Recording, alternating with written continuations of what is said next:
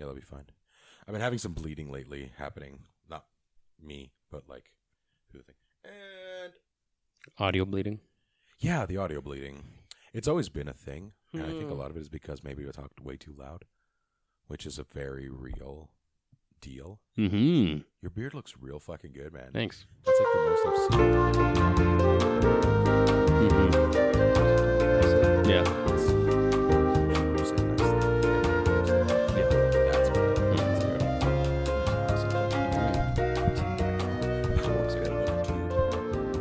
It looks really fucking good. Oh, thanks. What's going on, everybody? Welcome to the F-Word Podcast, the best podcast you'll never know.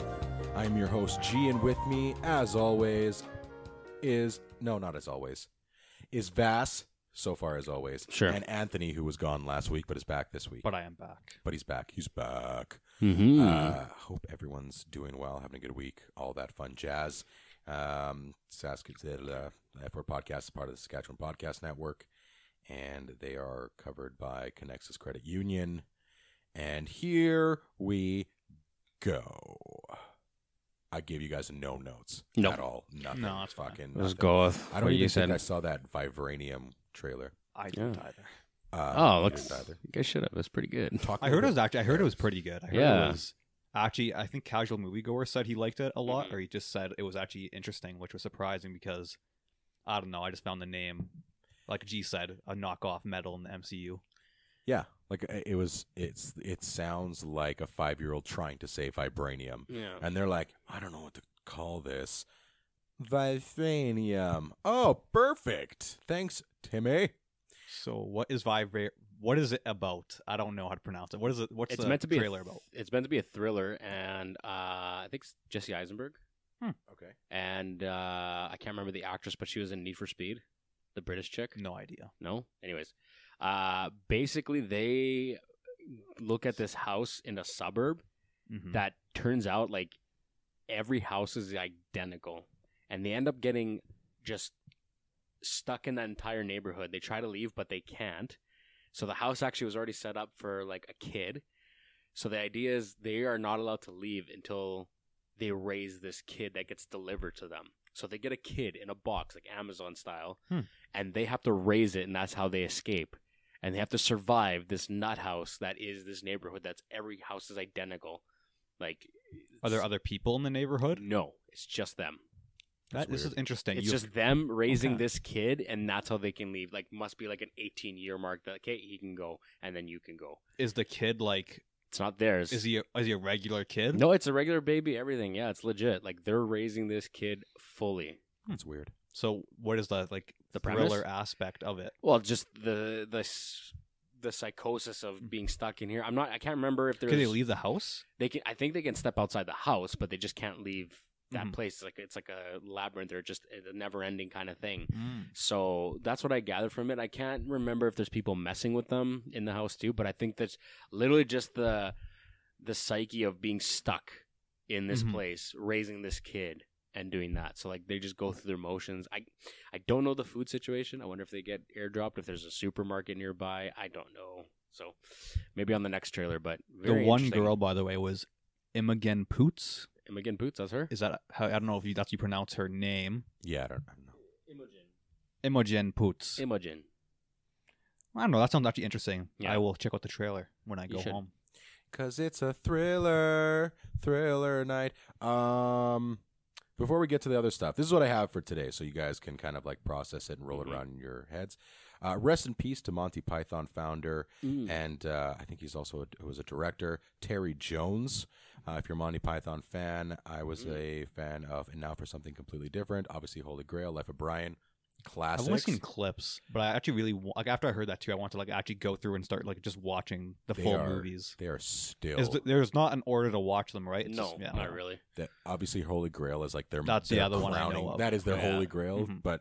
And Now for Something Completely Different is really good. And obviously Life of Brian has been a big one too. But all three. Classic. I haven't seen them in a couple of years. But when even did they a couple come out? years, Because they were like old. Like I 70s? I'll tell you. Yeah, they were fucking old. 'Cause I remember as a Holy kid, Grail. this one friend like loved them, and he'd It'll show be me like like some scenes. mid to late 70s for sure.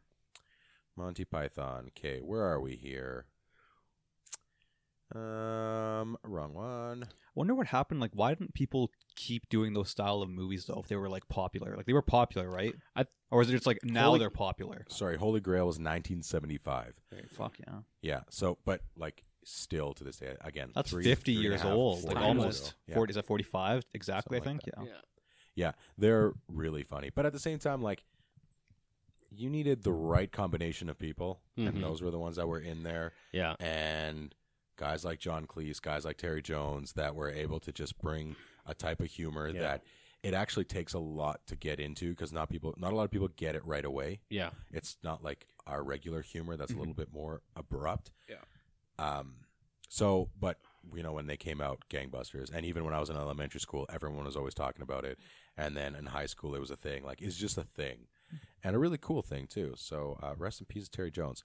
Other stuff I have. The PS5 reveal. I watched A Marriage Story. Hugo Weaving. The Witcher anime. Patrick Stewart. New Captain America. Bad Boys Fucked Up. Bill Murray. And some Tarantino stuff. I didn't write everything that we had in the Did you see Bad Boys 3? No, not yet. Okay. Because Because I know you said you liked him. Like, that's why. He liked it, right? Yeah. You look like you lost like 25 pounds. Why are you just like gassing this man up today? Yeah, Jesus, easy. I'm not. Because he looks you really can go. good, I'm dude. not We going to have- stop we you. have He looks But, really, like, like his yeah. beard looks great. Everything. I don't know, man. It looks really good. You know what we Greek people do believe in voodoo, so don't throw it my way. Dude, I'm going to give you all the voodoo. I never do either. Most of the time I tell you you're a You shithead. weirdo. Well, yeah. So that's actually a weird change of accept it. pace from It last time is. I was here, where you guys were just chirping each other, and now it's like Don't worry, let it happen. Listen, man, when I see something, it is nice I that need to I'm point on it the out. receiving end of the chirping, though. 3 things before we get started. Yeah. The Witcher soundtrack is out, so we can all enjoy Toss a Coin to Your Oh. Witcher all day, every day. It's like I don't know. I've been 40 liking all the remakes on there, all the metal ones. for sure. Oh yeah. For sure. It is like a 40 track. It's Holy a crap. 55 track album. But not all of them are like. It's all the soundtrack. Yeah, Are they I get all that, but like used? they're all like some of them are small sound clippets. They're not all like full length. Are they all full length? 2 There's minutes? 5:49, 4:52, 2 Interesting. minutes, Jesus, 3 that minutes. is There's some smaller ones for sure. Okay. But Let's it see is, how long is it the is album. long, and I'm excited because I just Interesting. in the background at work I have the Witcher 3 soundtrack playing. Okay. And Toss a Coin is number 2. Geralt of Rivia is the first one. There's also another Geralt. So do of they have Rivia 2 track versions of the Toss of the Coin on there? Or just the Just one the that one. there's the one that in the show. what's his nuts sings? Jaskier. Jaskier. Oh, otherwise known as Dandelion. I wonder if in the second season they're gonna actually call him Dandelion. Also, some season 2 stuff. Just that stuff we've already talked about. It doesn't look like Mark Hamill is going to play Vesemir. Oh, I don't really? know, but I just saw another report saying the creator wants him. I mean, For sure. yeah, she it's does. just that She he said talks. she yeah, definitely. She's like, it's unbelievable the fact that he's even considering it, or Oh, like looks. It seems like he's somewhat Yeah. interested, even if it's a joke. She thought like she's super on board for it. Yeah. But again, not confirmed. He's done good in the mentor role because I don't know if you guys ever watched. Star Wars. No, no. Nightfall, kind of Crusaders and stuff like Is that that. the one with Timothy Chalamet or whatever? And No, Robert that's Pattinson? That sounds super that's the familiar, king. but I don't think I've Oh. seen it. Okay. Nightfall is basically it's basically kind of loosely true on like the fall of the Templars, the Knights Templar. Mhm. But anyways, This one. yeah, there you Came out in go. 2017. So One season. Mark Hamill actually plays a mentor of this type in this one as well. Oh. So I think I tried him watching this, to be transitioning into those types of roles, which it's kind of standard. Like he's like Master Skywalker kind of training Rey. He did the Nightfall thing, Mhm. and Tom Collins was the main guy there that he was training. And then now, if he moves into Vesemir, kind of moving to that role. So Is that the he's what a is little his character typecast they right want now, him for? but Like, what does he do? So Vesemir is kind of he's one of the top witchers in Kaer Morhen. like head of the order. he's Is he like I the think same that- Witcher as like Henry Cavill? Like he goes out and kills like, people? Like he's- oh, shit. yeah, like they're all the witchers. So there's a bunch of different schools of witcher. He is from school of the wolf. He's the one that trained Geralt. He found him as a kid. He was actually Geralt was given to him as a kid because he had these abilities. Then he trained them in Kaer Morhen, and he's kind of been also a father figure to him. Plus his trainer, and he trains all the other witchers at that school. There's a bunch of different schools. Like Another there's a temple. school of the cat. There's a school of the bear. Yeah. I think Manticore is another But one. do you think physicality of a Witcher would always, like, I'm looking at it that way, are they supposed to maintain, like, be almost like Geralt's sides for the rest of their lives because they don't age the same way, or we're just going to take it on kind of whatever and he'll... They age longer. Right. So let's say Vesemir would be 200 plus years old. So maybe he'll get to that point. Because let's be honest, Mark Hamill's physicality isn't there to say that. Truth. You could find, let's say, another older actor who's a little bit more toned in that way. I could see Mads him. Mikkelsen. I can see him being more of, you know how in the last episode, have you seen it yet? Of Star Wars? Or? No, Witcher. Oh, you can go ahead. I will watch it, but I don't You care won't for- remember. Yeah. So Probably. in the last where it kind of did a flashback and fast forward, Mm-hmm. I can see them doing the same thing Mm-hmm. where it's moments of flashbacks of him with Vesemir in Kaer Morhen. Because he's already talked about the fall of Kaer Morhen, Okay. and I'm not as familiar with the book lore. Okay. I'm only familiar with the Witcher 3 stuff and a couple other things I've looked at on Wikipedia. Mm-hmm. So my guess is maybe that's what's going to happen. Maybe that's the actual thing that they're going to do is have it more of like again flashback to a time when he was talking to him about being a Witcher. Oh, Valley of Plenty. Yeah. So yeah, that's the one thing. The other one, Music to be Murdered By. Really good album. Mm-hmm. I consider myself a huge Eminem fan. One might say I'm a stan. And his last Kamikaze was good, but it was like felt like the same tone the whole time. Like he just was super angry at shit. Yeah. A lot of the rhyming was unreal, Mm-hmm. but it's felt more of the same. Revival was, I didn't like it. I understood what he was trying to say lyrically. Mm-hmm. It's just like the beat choices were terrible. The features were not very good. Everything about it was just not what I wanted. I And found, really didn't- sorry, I go. found some of the songs in Revival pretty good, but not as a cohesive album. Right, I agree with that. Like, whereas, like certain songs, you'd pick it apart, but songs to be murdered by. So far, I listened to it all in one through, and it's pretty good. I didn't find any I really hated, and I typically go for the beat first. If it sounds good to me, then I can go a little bit deeper and find out, okay, what is he actually saying, and then kind of go from there, kind of thing. Again, so far it's only one listen through. Probably in the second one, I could probably pick apart the ones I actually really like, and I don't actually have a favorite right now myself. I've listened.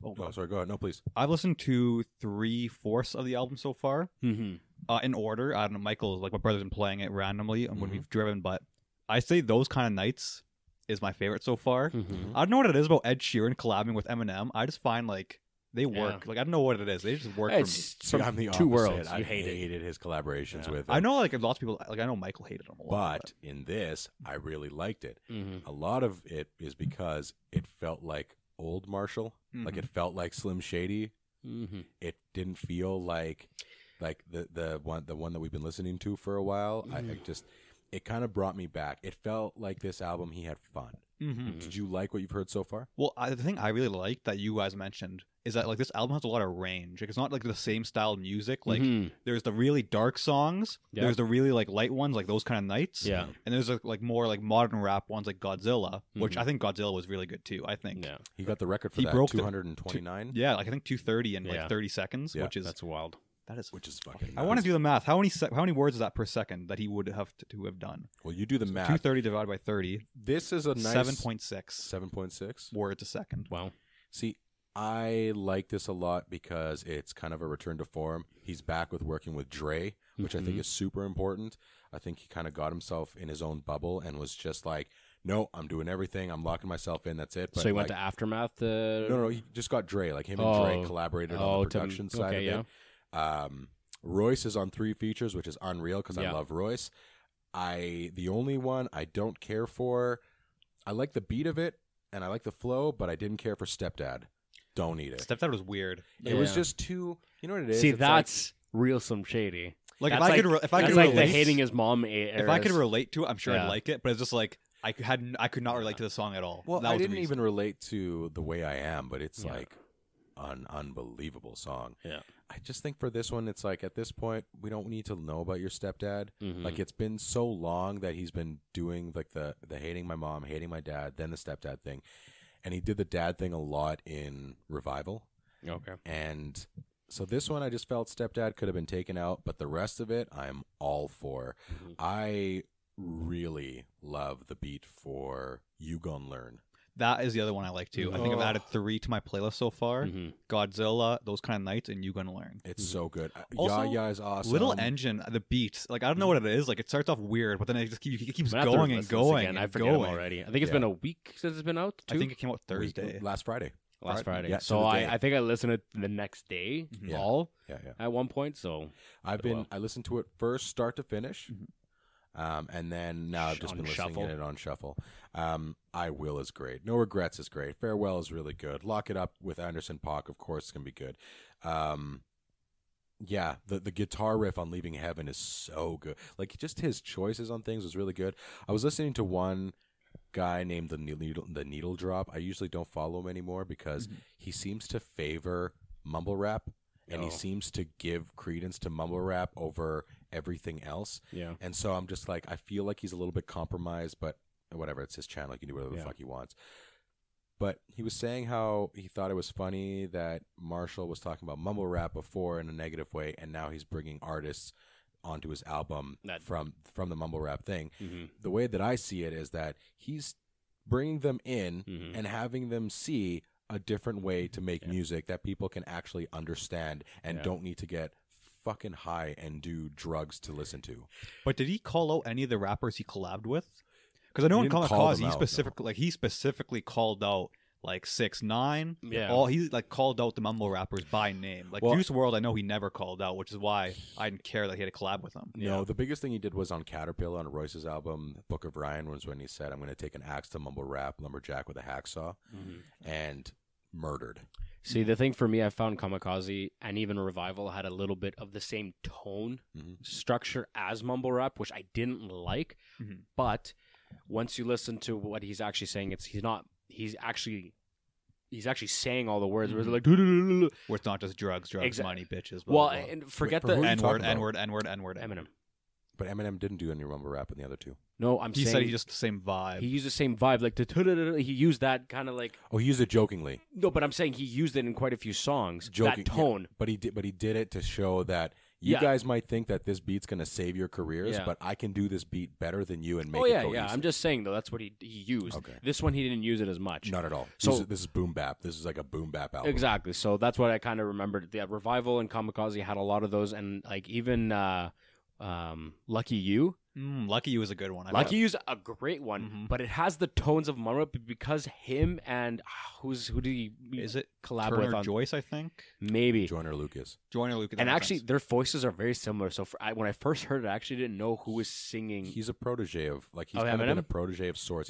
Joyner Lucas is really good. Yeah. But anyways, Lucky You had that vibe of a little bit of mumble rap, that tone structure, but the lyrics behind it and what they pulled off. And I actually liked the video quite a bit too. It was pretty sweet. Not Alike is one I liked the most out of that one because, again, Royce is on there, but the beat's awesome. And, again, so Kamikaze was against the people that hated Revival and also another stab at. Yeah. But I liked that album for the fact that it's like, here are the beats that you guys use and you guys make trash. Yeah. And I'm going to say it, I do not like it. And I've said it before. I just do not like that style. It is not for me. So the fact that he took those beats that they were using and made better albums or better tracks out of them, I'm like, that's what he does. This is his thing. But this new one is very much a return to form. It felt really good. It felt like a blend of his new stuff and his old stuff. It seemed like he had fucking fun on the album. Like I just felt like he was enjoying himself doing it. It didn't seem like he was just so angry at everything. Yeah. And the best line. So, Nick Cannon has been sending, he's been making, diss tracks. Yeah. And the one is the best, and I think he did it on Marsh, where he says, some of them get the kill shot, and some I barely nick them. Oh, God, when he said that, I was like, attention to that. That's it. That's all you got to do. It's the best thing. You're so good. Like, this is why he is who he is. Yeah. There's no other way around it. So there was one song, I don't remember the title of because I was listening to it on my way to work, but it was the one where it ends up with all the news clippings, about the shootings. Darkness. Okay. Darkness. I know I said okay like that wasn't like anything. Was that the one that he had a video for? I believe so. Darkest. So I've heard people online criticizing him for doing it. I thought it was actually I didn't like that. It's not like I love the song, but listening to it, I was like, oh, first is the Las Vegas shooting, and I was like, that's kind of weird, but whatever. And then he ended it off with that whole minute straight. The guy was driving the car, and it was like a long time of me just hearing all these news clippings stacking and stacking and stacking and stacking. I'm like, okay, that was well done. And I didn't see it as being a cheap thing either, where it was like he was trying to profit off of any of it. Like it's a message. I don't think so. I don't think so either. And again, this could be my biases coming in, but I think the way that he did it was like he's done political stuff like this before. Like he did one with a female rapper. Like it was about another shooting. I remember. It may have been Skylar Grey, but he did White America back in the day. Like he's done Mosh. He's done Mosh. He's done politically. That was during the Bush era. Yeah, man. Like when they did he's that not freestyle away about from this Trump. stuff, and I'm pretty sure that he definitely, obviously, leans a certain way, and he wants to see things get better. This is his platform. At the end of the day, if he can influence anything, he's going to try to do it. You know. But I like that he used Skylar Grey again. She's really good. I think he'll always use her. Yeah. What's really funny is that Ethan was listening to Joe Budden, and he had Royce 5'9" on there, and it sounded like he was having beef with M. And so we're thinking, I'm like, oh, well, maybe Royce has beef with M, and he won't be on the album, and vice versa. And then Royce leaves Shady, and then they bring back Slaughterhouse, because Budden will only come back if they leave Shady, because he didn't like the way that it went down. Yeah. And turns out that Royce and Yellow Wolf have massive beef. So we'll see. I'm gonna be paying attention to that, because it wasn't Eminem at all. It was actually geared towards Yellow Wolf. Yeah. It's so weird how I've thought about this too. How rappers and actors they're kind of similar, but they're totally different. Like actors kind of don't beef with each other publicly, for the most part. But rappers, it seems like their whole career, or some people's career, is literally based on diss tracks, bashing people, and just going. Mm-hmm. Well, I just found it so weird. Sometimes it's just a publicity stunt too. Mm-hmm. You never know. I saw that in an episode of Lucifer. Remember that? Where they were pretending to have beef, and then they were going to collab and make this whole our beef is over, and then create this biggest album. It was one of the episodes, I can't remember, but it's been done over and over again. And a lot of them do the beef because that's part of the culture. Mm-hmm. The rap battle scene. So this kind of segues into another one. I watched season 4 of Hip Hop Evolution, which if you're somebody that likes hip hop, even if you don't like hip hop Evolution is the only documentary I recommend watching. It is very good, and I've watched it since season 1, but it's been coming out year after year. So I'm season 4 now is bringing up to let's say my kind of era, where they just introduced the Neptunes. Where does the documentary start? It starts in the very beginning with DJ Herc, who they started doing these parties, just DJ parties, in these apartment buildings, in rooms there. And then it ended up evolving, then going to East Coast, and then the South had their side. And it's such a well-done documentary. And more people, I think, are starting to pick up on it.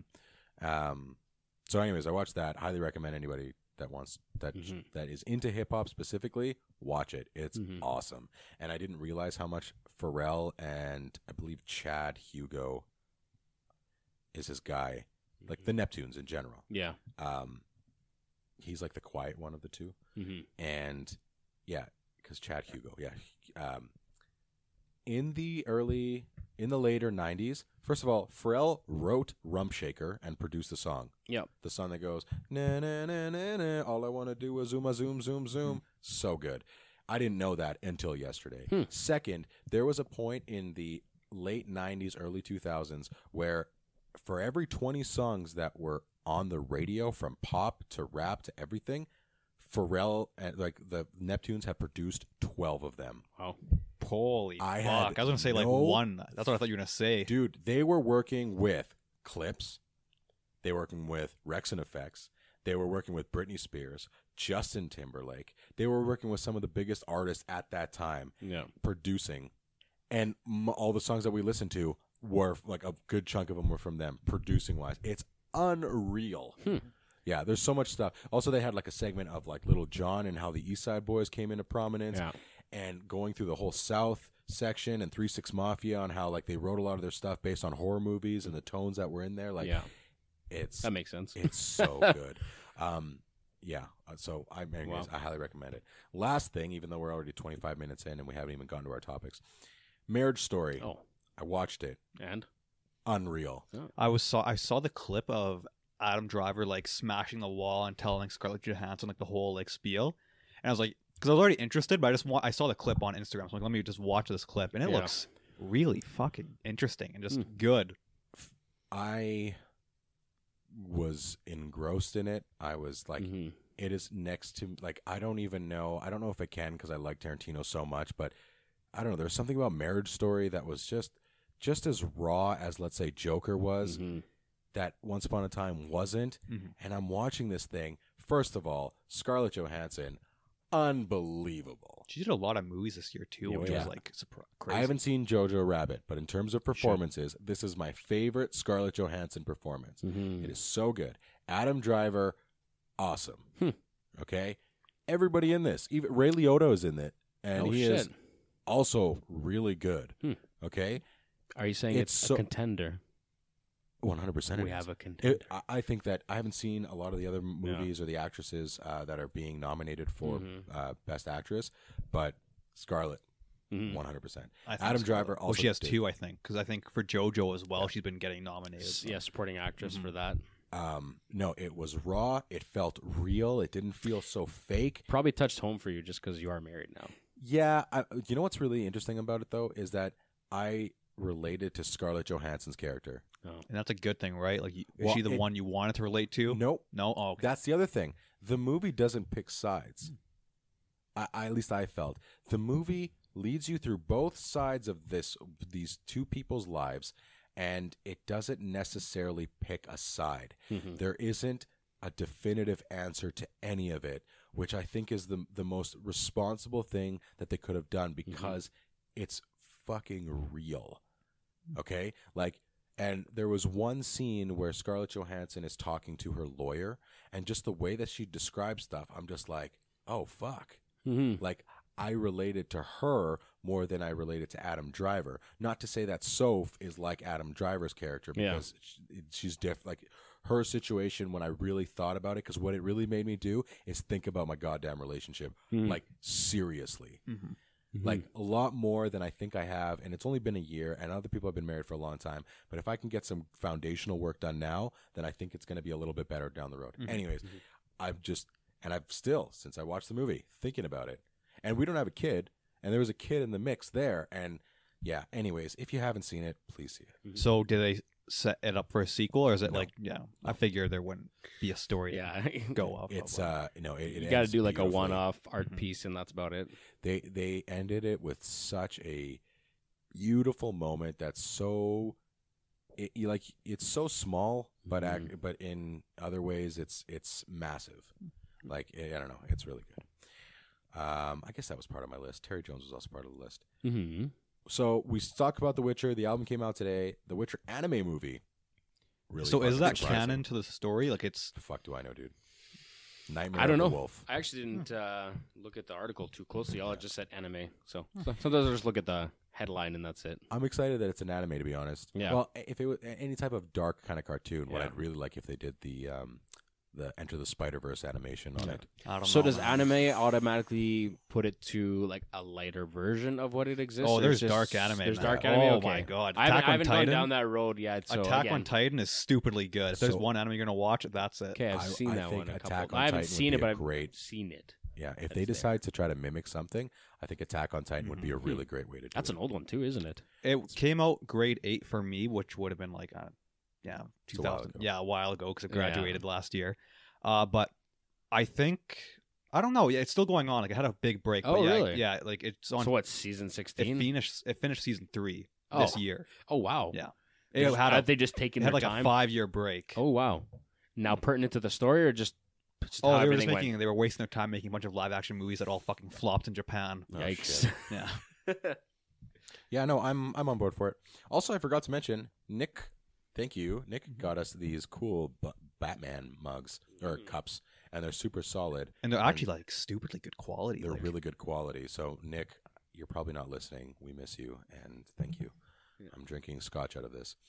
It's not full. But you can't know because it's all black.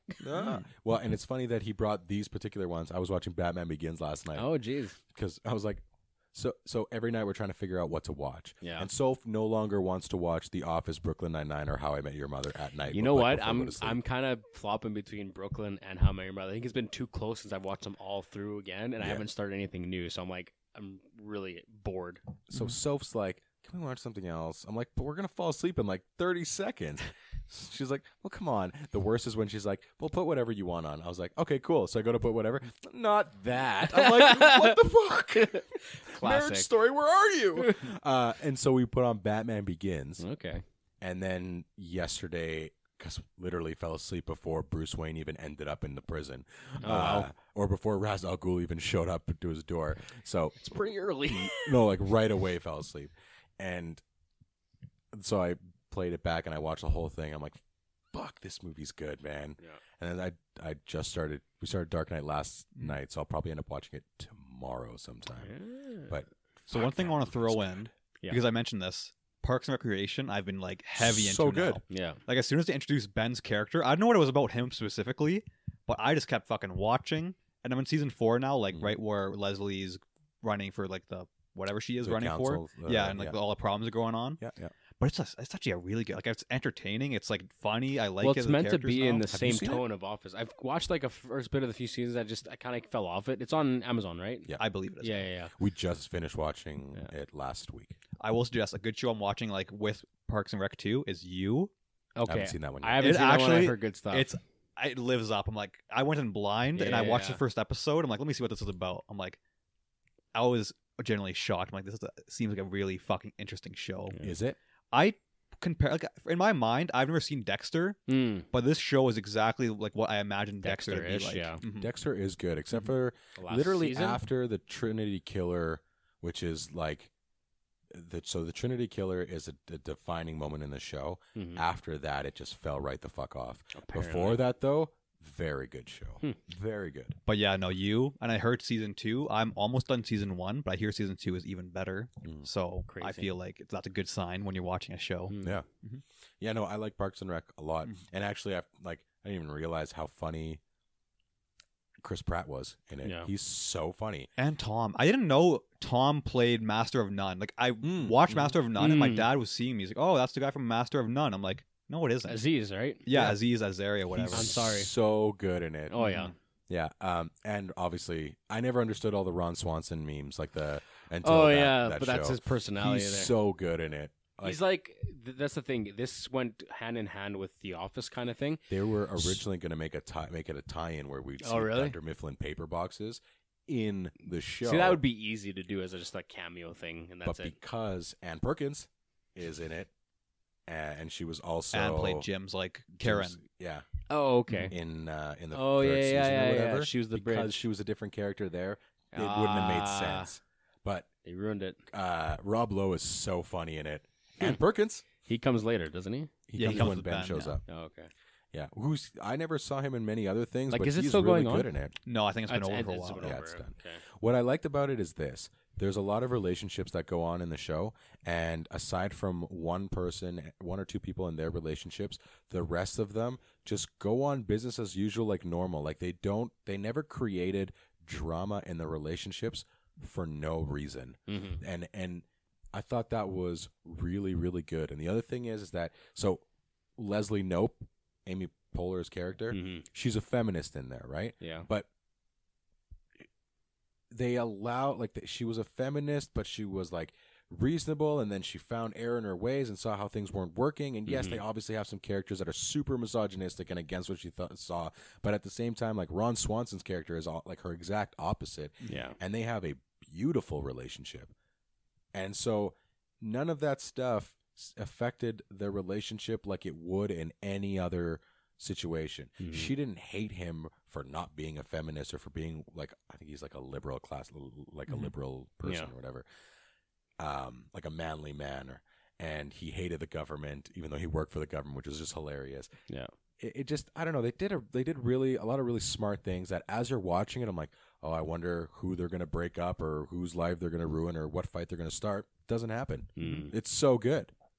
Yeah, Interesting. I don't know. I really, really like that show. So after you're done, I'd suggest adding it in your watch list. Yeah. The reason I said Bad Boys fucked up was for the reason that you brought up on our Bad Boys episode, where they have Oh, number yeah. 4 coming, Yeah, and I they know. wasted the title on Bad Boys 3, Bad Boys for Life, which I thought was super silly, but it's only silly because they're doing a 4th one. If the third one didn't happen, then they would have left it. Yeah. I still think they should have left it because my guess is I haven't seen the movie. You've seen it. Yeah. A lot of the times this is our last ride. We ride together. We die together. Bad boys for life. This is our last trip. Yeah. I'm coming out of retirement. I'm doing this. Like, you can only do that so much.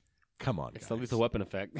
I will say one Riggs. thing though. Getting too old for this stuff. Oh. Like I'm going to assume what you just said directly applies to this film because It's how the know other it ones does. have been. Yeah. But every single person who's come out of the movie theater from seeing it has literally I've not heard a single negative comment about the movie. I haven't either. Yeah, It's which is just too fun. How are you going to take it so serious? But like when I was watching, I'm like, it gave you that roller coaster. It wasn't all just comedy and crazy explosions and stuff like that. Yeah, there was that intensity and stuff because Michael Bay directed a few scenes, whatever. Fireworks. But Martin Lawrence was actually the comedic relief throughout all this, but it was logical comedic relief. Like he was just playing off Will Smith trying to be like, serious and this and that. I was like, and he threw it in his comment and just kind of break it all up and whatever. But the two of them together, they still got it. Honestly, like you get a little weary them coming back and making this, but I mean, we've wanted another one for quite a while, ever since 1 and 2 actually were both really good in my opinion. The were first both one I fun. liked the most. The second one was just fun and funny. Exactly. So this one actually might kind of be the best of both. I won't say it's better than any of the other ones, but on its own, it's really good. I'm not saying that's ballsy, but that's ballsy. It is ballsy, and there's enough nostalgia there. There's a lot of stuff, but again, the roller coaster ride that it takes you on, like from the emotional to the the action and then the comedy relief, like it's very well done. Yeah. So did they? Sorry to cut you off, but No, sorry. Did they end it off like? Oh my god, with tease for the fourth one, or like? Very much, 100%. There's So they knew they were going to do a fourth one when they made this. I think so, yeah. And they still called it Bad Boys for Life? Yeah. I mean, again, the fact that nobody stopped and Yeah. went, wait a second, guys. Yeah. If we're going to do another one, again, even I think one of you guys said it on the podcast. He did. Bad Boys, not for 4, but end it life with the 3.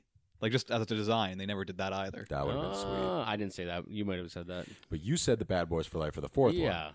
You know what I like think of is that one cartoon where there's that boardroom table and the one guy in the back says the most logical thing and they throw him out the window. Yeah. So it's like, well, if we're going to do a fourth, why don't we call the fourth one Bad Boys for Life? And they just throw him out the window because his idea is logical. Get outta It's here. like, fuck him. I gotta wonder what they're gonna call the next one. I think that'll be the most exciting thing. I don't even care about anything else. What are you gonna call this? I got then? it. Bad Boys for Life. Forever. Bad Boys Forever. Okay, that's probably going to be it. I think that's exactly what it's going to be. Calling it Bad Boys yeah. Forever. You heard it right here. What if they did a Bad Boys title that would have been perfect for the 3rd movie? You know what? I don't know how they could figure that out. It'd be funny though. I would give them props if they actually own their mistake Bad that Boys much. Trinity. Oh, Oh, fuck. If they call it Bad Boys Trinity, we riot. Yeah. We riot. Hugo Weaving is not returning for Matrix 4. Yeah, that's I true. think something to do with scheduling. And he also said something about how impossible it was to deal with Marvel for his... That's why he never came back as Red Skull. That's kind of like a minor thing. Yeah. Which I think is too bad, because I think Hugo Weaving is just as important to the Matrix world as Keanu Reeves and Lawrence Fishburne. Like, True. I Well, feel he like you can't have Was one the without villain the other. from the beginning. Yeah, he is the bad one. Yeah. You know. so this is the 4th Matrix movie coming out, correct? Yes, it is. Have you seen the first 3? No, but Have you from my seen the first understanding, one? the first one is the only good one out of the trilogy, right? 100%. The first one is still to this Mind you, the second one was pretty great for CGI at the time. except for the big fight scene with the Smiths. But at the time, No, but even then, man, But I at the remember time- watching everything else about it Yeah. was really good. Yeah. The fight choreography was great. The scene with the Merovingian was great, who apparently he's coming back now. interesting. When a lot of people are upset for some reason because he's a pervert. He gave a girl an orgasm with a chocolate cake he sent her, which was basically he embedded the code, and then he met up with her and things were happening. Oh, okay. And he's with Monica Bellucci. Like, you don't ever do anything when you're with Monica Bellucci. Mhm. Like, because it's Monica fucking Bellucci. Mhm. Speaking of which, have you ever seen Shoot 'Em Up? Oh, yeah. I rewatched Amazing. it. It's still good. It's so crazy. Soph It was watched it too. She's like, ridiculous. I don't know if I want to see this. I'm like, Soph? She's like, what is this movie about? I'm like, Soph? Shooting everything up. That's what it is. But I said, I want you to imagine what a live action Bugs Bunny and Elmer Fudd movie would be. Literally, That's actually, yeah. Shoot 'em up. That's a good I said, analogy. It was. I didn't come up with it. Okay. Someone said it after I'd watched it, and then I watched the movie like 4 times in a row after. That's all I said. She's like, okay. And so we're sitting there watching it, and this entire time, you're just like, what the fuck? What the like? How the fuck? And what the like? It's so over the top. Oh, yeah. But for some reason, at least for me, and it sounds like for you Yeah. and for Soph, you're just in it, and you're like, it's a lot of it is corny, but it's funny. It's kind of cringy, but it still works. And it's called Shoot 'em Up. Shoot 'em up. It has a Monica Bellucci's feel in it. of a little bit Smoke and Aces in it. Yep. Kind of the same. It's theme, almost like if Sin but Smoke and City- Aces actually ended up being a little bit more serious than Shoot 'em Up. Yeah. Shoot 'em Up was like completely ridiculous in this for the most part. Yeah. I honestly think that if Sin City and Smoke and Aces had a baby with Wanted, like they all 3 of them, Yeah. this is Yeah. the type of movie. Which is funny That's because fair. as soon as we finished Shoot 'em Up, I was like, fuck it, let's just watch Wanted. We've already seen You know one what? That ridiculous one's gun not movie. terrible. It had some merit. And you know what? It was an interesting world they created nonetheless. Yeah, I mean, I still like Shoot 'em Up better, but Monica Bellucci's in it, Yeah. and she's like, it's just so funny. And Paul Giamatti is like the best bad guy. Yeah. It's- So what is it like a Western? Nope. No. It's set now. It's Yeah, essentially this modern. guy sitting on a bench. This pregnant girl runs by him. She ends up having a baby. These guys are after to kill the baby. He's like gets in the Protecting way. her, yeah. Oh, and then it just creates a whole And wacky then, like, adventure. the stuff that they do with the guns is crazy. Like everything about it is just. All we'll say over is the top. carrots. Is it like Threat Level Midnight where it's like right in your face, boom, boom, boom, No, boom, no, boom? not that bad. I mean, it's pretty close, but if you watch it, you're just gonna sit there and you'll be like, "What the hell?" And then after you'll be like, "I actually enjoyed that quite a Yeah. bit," but you'll still be like, "But What the did I just fuck?" watch? I literally think as soon as the movie ended, Soph's first words are, "What the fuck?" But she enjoyed it. Perfect analogy. Yeah. Correct. Yeah, so that's that. PS5, worst kept secret in the world. Apparently is 4 weeks away from reveal, or like a couple of days away. Well, I Who don't the think fuck it's like cares? I don't think it was ever a secret.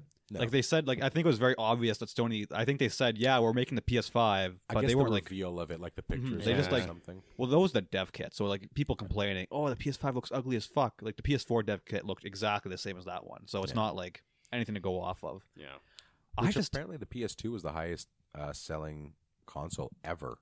I don't know because I know it was, but I'm not sure if the Wii ever. Because I think the Wii was close to beating On it. PlayStation side, I think. Oh, PlayStation. No. In Like, general? Out of yeah. all of them. Oh, really? PS2 is still number one. IGN Wasn't put it out a graphic. 360. Okay, maybe. PS5 or PS4 ended up beating the Wii.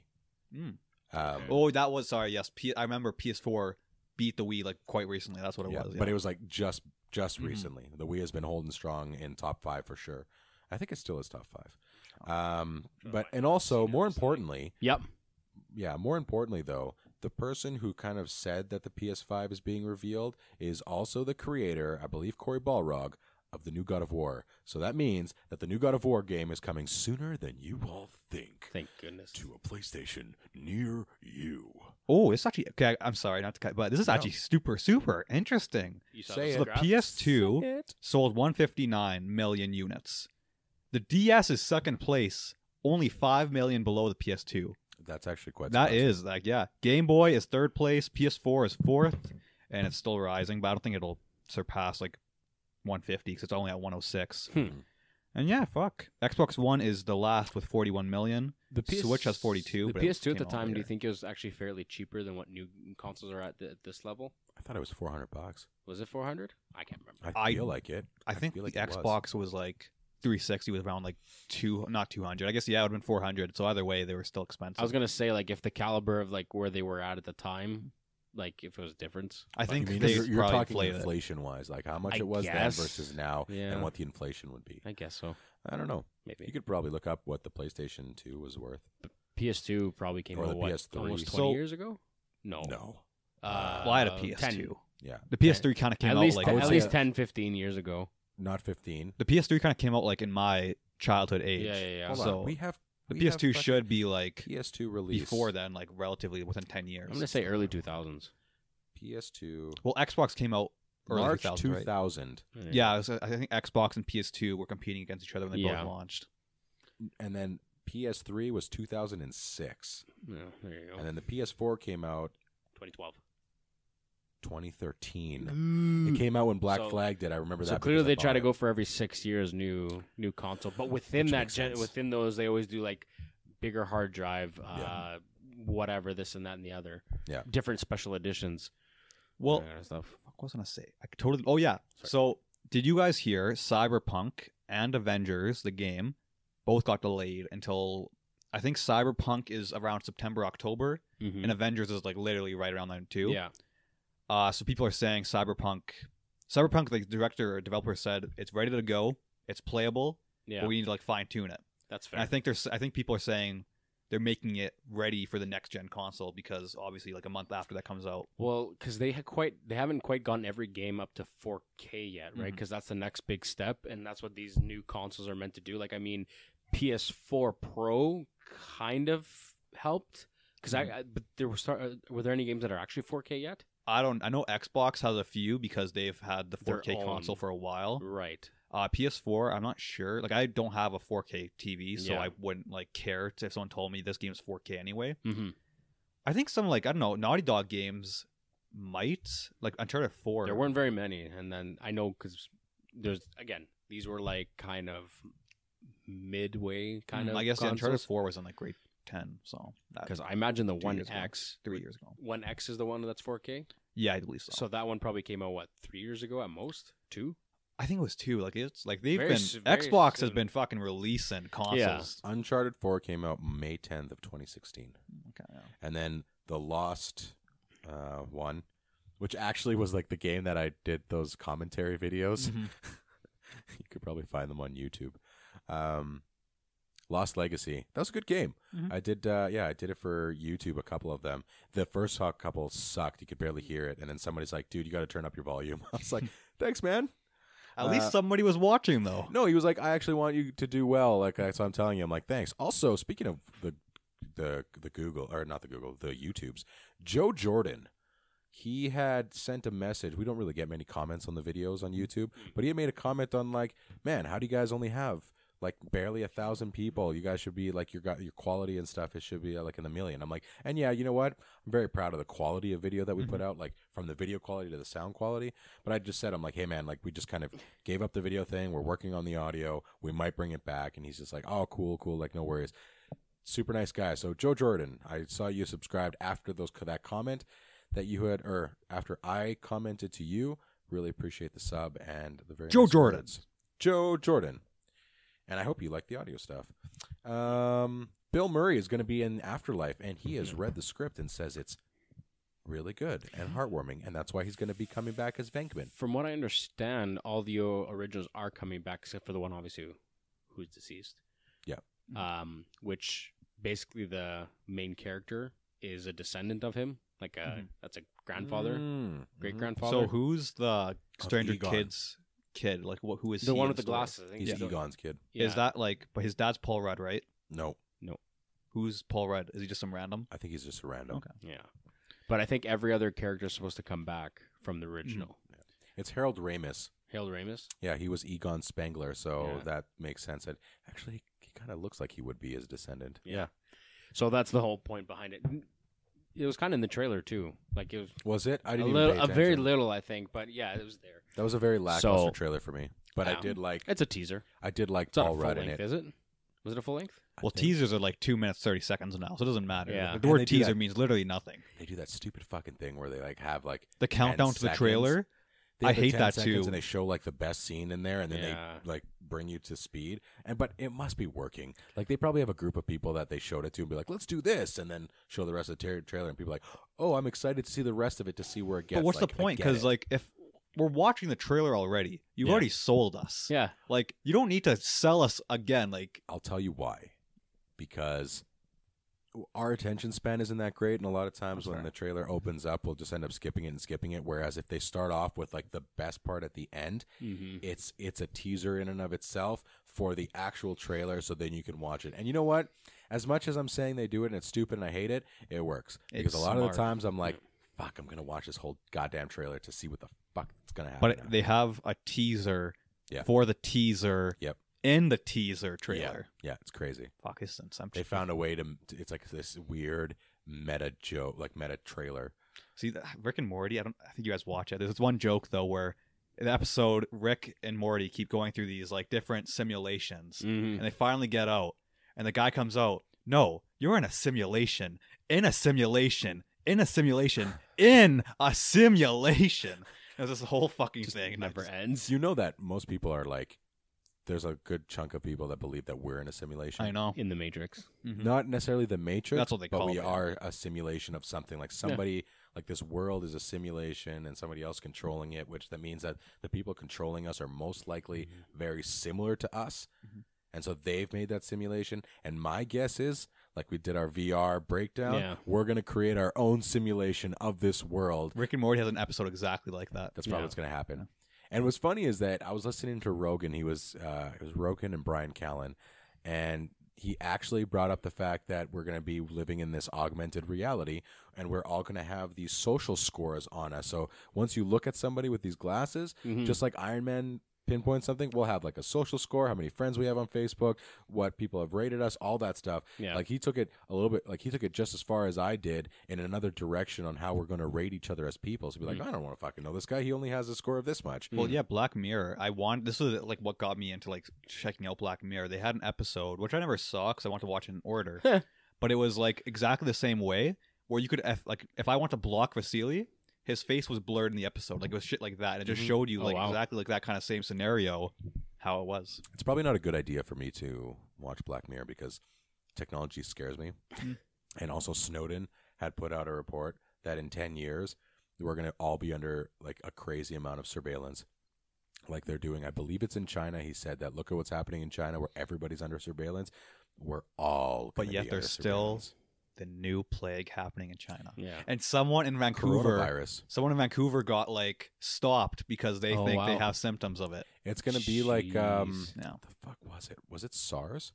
When SARS was outbreaking and people were being stopped at the border, like the swine flu. Well, there's Ebola. That was a big thing. What's really cool though, and it's not cool that the virus is out, but what's really cool is that in China they were building a 1,000-room hospital. They're fucking hauling over the weekend. Yeah, and it's just like, that's how you fucking do it, man. Like, we had this in our sibling chat. Yeah. Because, like, my sister-in-law is big on regulation because she works for the government. I'm not that big on regulation. I am big on some regulation. And I'm like, listen, if they had to go through any type of politics or bureaucracy, that hospital would not get built.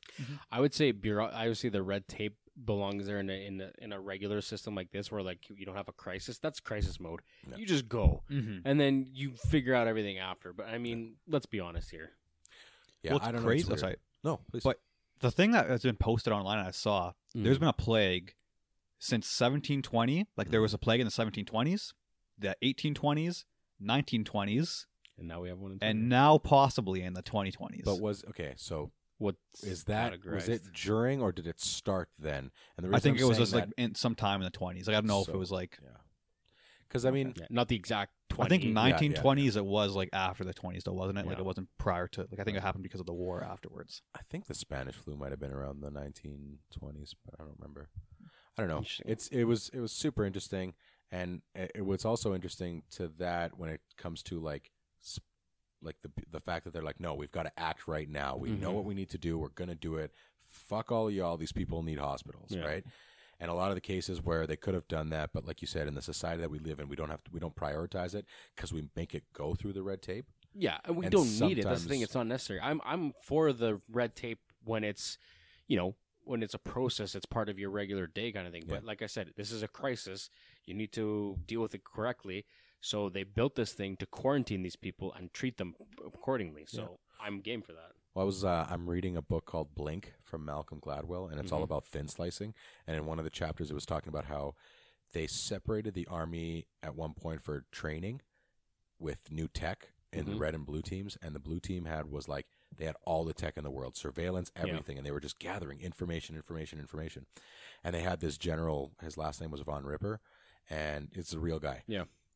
And they had him on the red team, I believe, because the blue team was the tech team. Yeah. And they were supposedly the bad guys.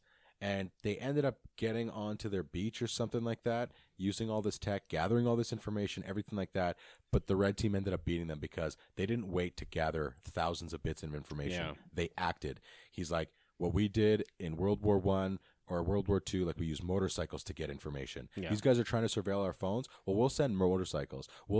They did a light system, a light flaring system that I think was established in World War One to let people know when to fly their planes instead of sending something out for that. Yeah. It's so crazy. And this kind of like, when that report came out, I'm like, well, this is kind of like that thing of like, no, we're not going to sit here and gather all the information what we need. We need to act, and we know what we need to do. No one said the red tape or that way is quick. Yeah. It's just thorough, I guess you can say. But in this book, which I highly recommend people read, it's that idea that maybe the more information you have, the less effective you are. Yeah. Like there's a hospital in Chicago that used to run all sorts of tests for people, and they used an ECG or an EEG to get it.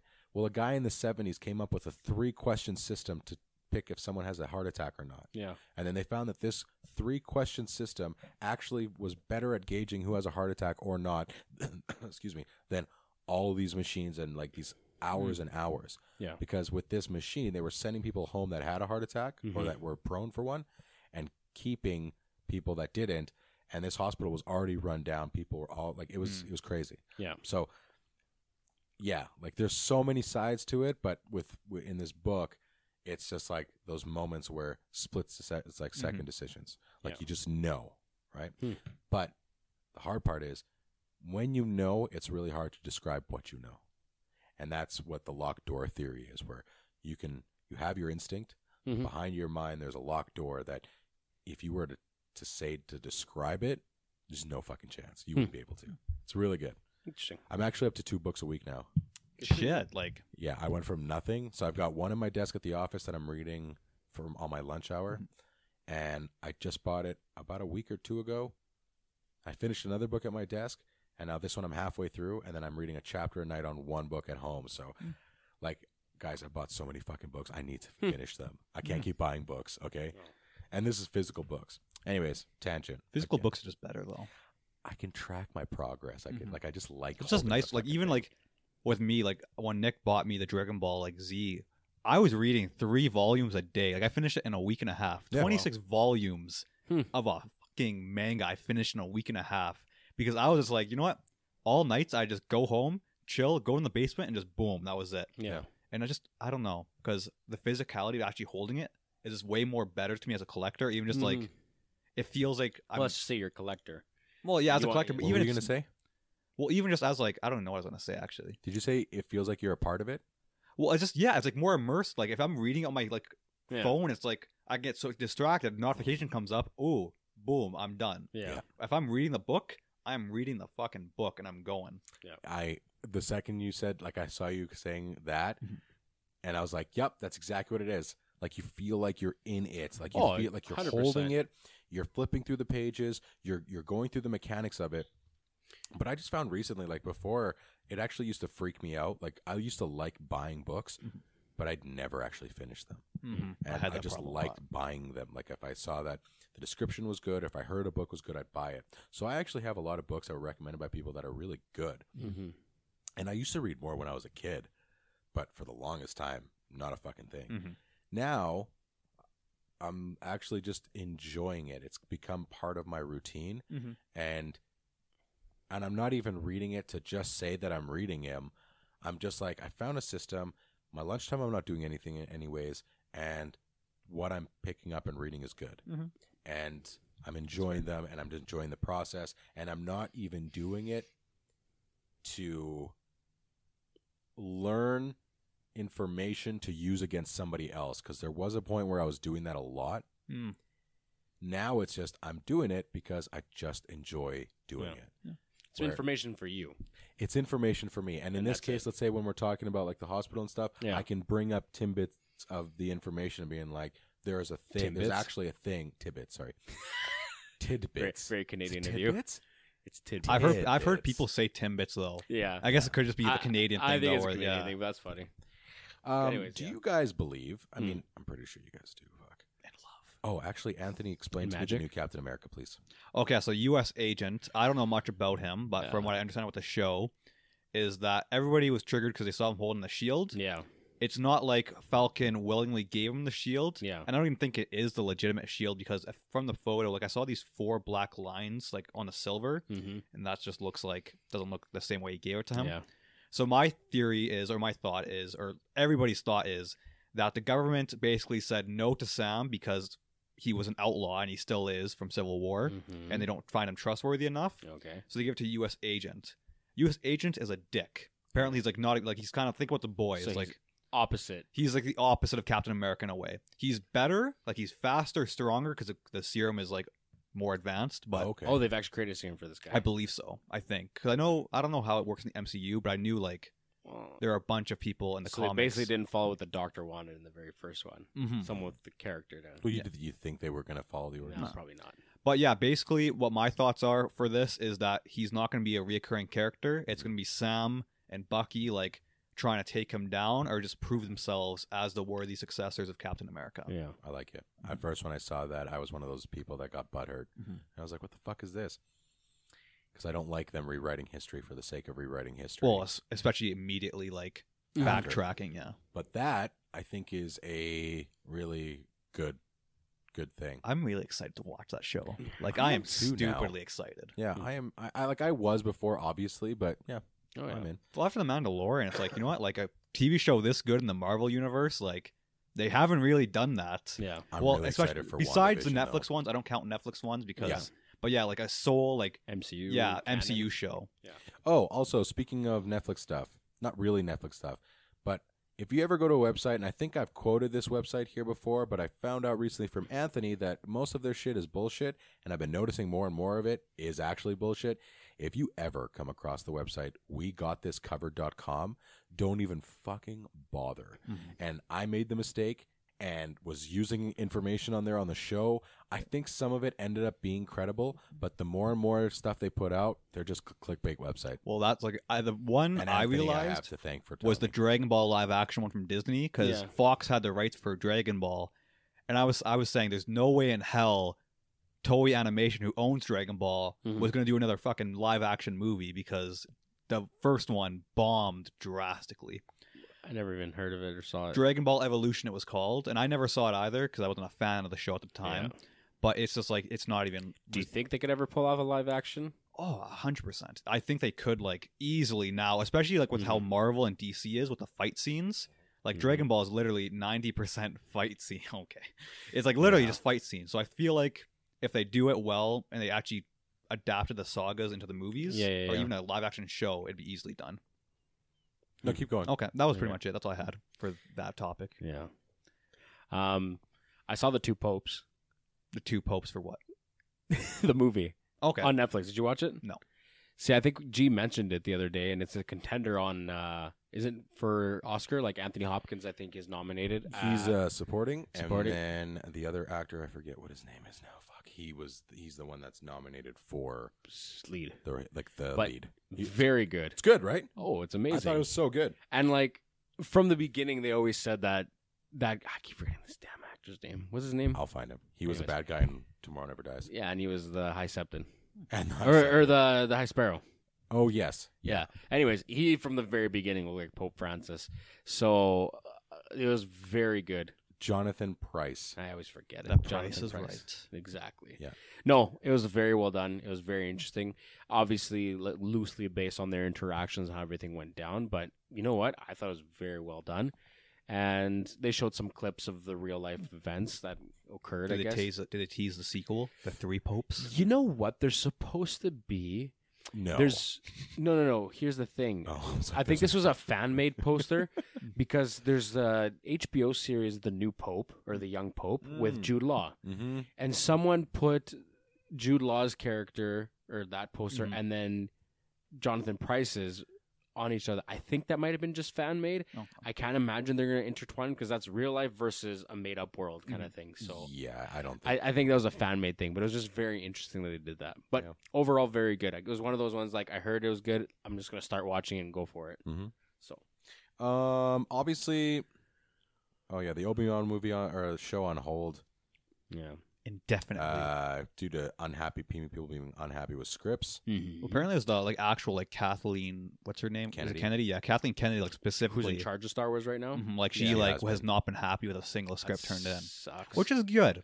It's like it okay. sucks that they haven't found the right one, but yeah, it's good that they're rejecting. Like, no, we want it to be good. Now the bar is set at Mandalorian level, or even better, if you want to talk one-off, because it's supposed to be a series now. I think it's just one season because you can't extend his thing. Exactly. It's like a very limited time slot. So Mandalorian has set the pace now for what Kenobi could end up being. But more so to the fact that I look at back, if it's at the caliber of what Rogue One is, just as good.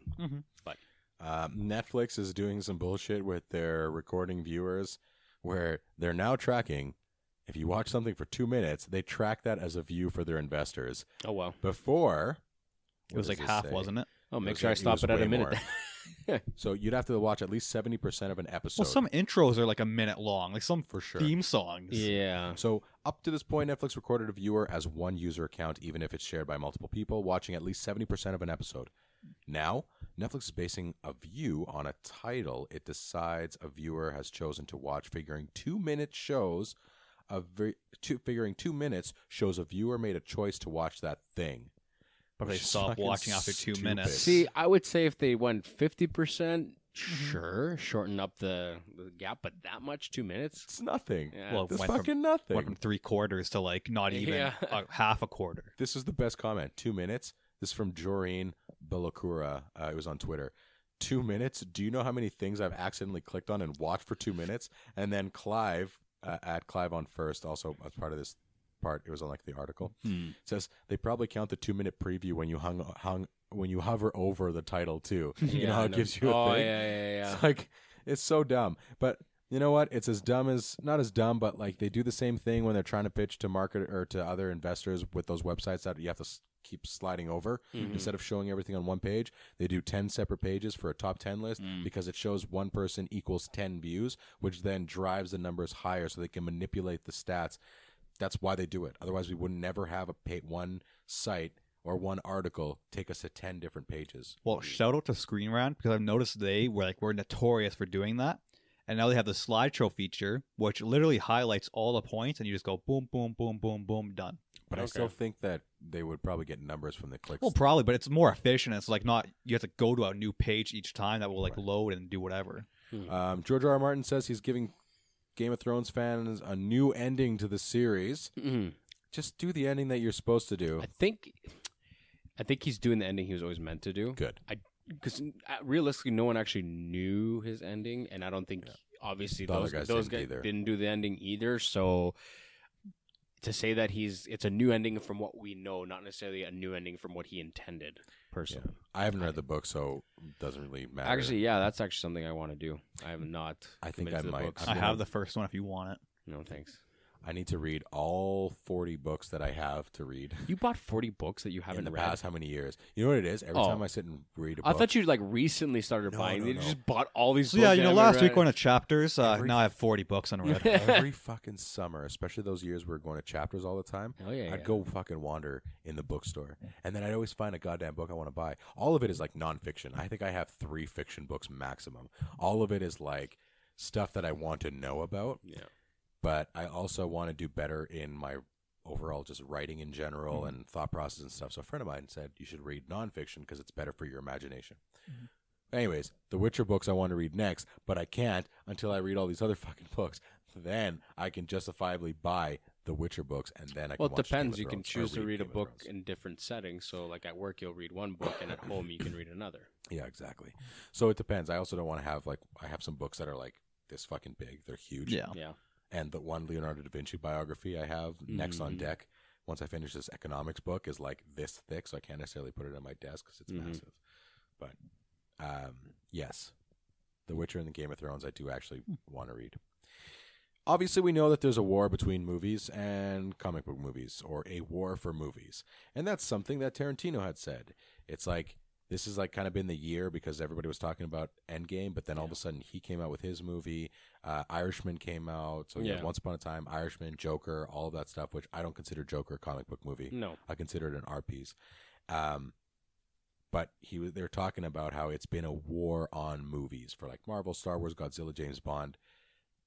All They of say that the stuff. movies, the film versus the blockbusters. Yeah. Exactly. Now, obviously that's going on, and it's mostly talking, right? We've talked about it before. Clearly it's going on. I think it's actually bigger than the fucking Marvel and DC feud. Well, at Marvel this DC point. isn't really having a feud anymore. It's just the fans that are being toxic. Yeah. Yeah. But this year has been really good, like Irishman, Parasite, 1917, which I haven't seen yet, Marriage Story, Jojo Rabbit, and even Tarantino says this is a really groovy year to combat something like Avengers Endgame, which for the months before it came out and the month after, you couldn't talk about anything else. I think the idea of having to combat it is kind of silly. Mm-hmm. And also, he can say that because his movie, he has clout. If he says he's putting out a movie, just like if Nolan is or Scorsese, people are going the fuck to watch it. Right? Yeah.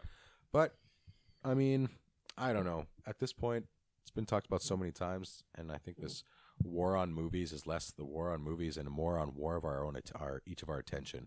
Mm-hmm. And I honestly believe that the streaming wars are actually I don't think Avengers Endgame is the bad guy here. I think it's 30 fucking streaming services that are all vying for our attention and are making it real easy to stay at home. Yeah. I think that's more of Basically the war. Mm-hmm. I think the thing between Marvel movies and regular movies, I don't know. I don't know. I could be saying something completely different if all these movies end up being just shit after shit after shit, and I'd be like, stop. Yeah, that's fair. But guess what? They aren't. Mm-hmm. They touch the soul. And it's funny because you asked me before we started, which we're going to wrap up right away, how I liked Frozen 2. Did I mention Frozen 2 last week? I think you might have. Okay. Did I mention? Yeah. Yeah. I did mention that I went with Georgie, Yeah, right? yeah, Okay. Yeah, so then I don't have to bring that up again. Anyways, yeah, going to a movie with a 3-year-old and watching them like actually get super excited is totally fucking worth it. Mm-hmm. Yeah, it was pretty awesome. That's it. Was there anything else you gents had? I don't think I have anything new. No. Fuck, you look good, Vass. Hey? Huh? Don't look at me after you say that and not say anything. Huh? Freaking weird, man. Vass looks good. That's Vass, it. go to Nick, the thank club you for now. the glasses. Apparently. Go, Yeah. yeah. Thank you for the glasses. Skull. These things are dope as fuck. Oh, excellent timing. Yeah. Excellent timing on the camera. Did you end up doing anything with that video last time? No, I was super lazy That's okay. this time. I'll just do the Joe Rogan style and just clip it up. Oh, dude. You know what? Even if you just like splice it up and put like that scratch thing in between, you don't even have to do the extra like. But it's just If more you- like if for you find view-wise. some great, but it doesn't have to necessarily be heavy on that. Even if you just do the splicing and have that little scratch thing, I think that works too. Anyways, that's it. It's another episode, another week. Yeah. Thank you so much for joining us. I think I put a hiatus on the t-shirts for now. I'm waiting to get some feedback. Yeah. Arturo liked it. You guys liked it? Did he send a photo? Did he? I don't know. Did he? I don't know. I'll ask him. I'll ask him to send a photo actually and Post it on the Instagram. Yeah. And then I'll get to work. I'm working on some new designs. I'd like to get new designs going. And that's it. Thank you so much for joining us for another week. And I hope you have an awesome time. And at the time when you're listening to this, I hope that you're smiling because of us jackasses in your ears. Why are you so sensitive today? I don't know, man. I think I've just been reading too much. You can In find my me on, head. in my head. You can find me on Twitter at theefwordsg. You can email us at theefwordpodcast@gmail.com. Even though you don't, you can find us on Instagram at theefwordpodcast, Facebook at theefwordpodcast, The Lazy Canadian on Instagram. And that's it. I'm G. I'm Anthony. I'm Vass. And we are out.